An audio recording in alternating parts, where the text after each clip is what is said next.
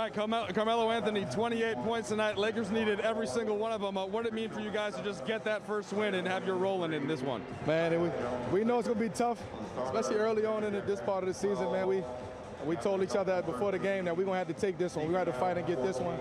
But sometimes you got to go win games like this to try to find some or start some momentum.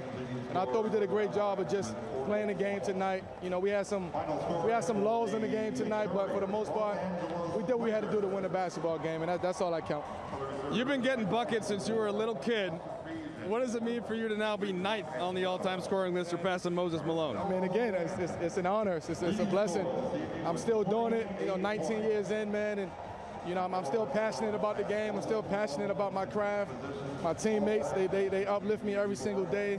I'm just happy to be here, man, and it's third game, so hopefully there's many more to come.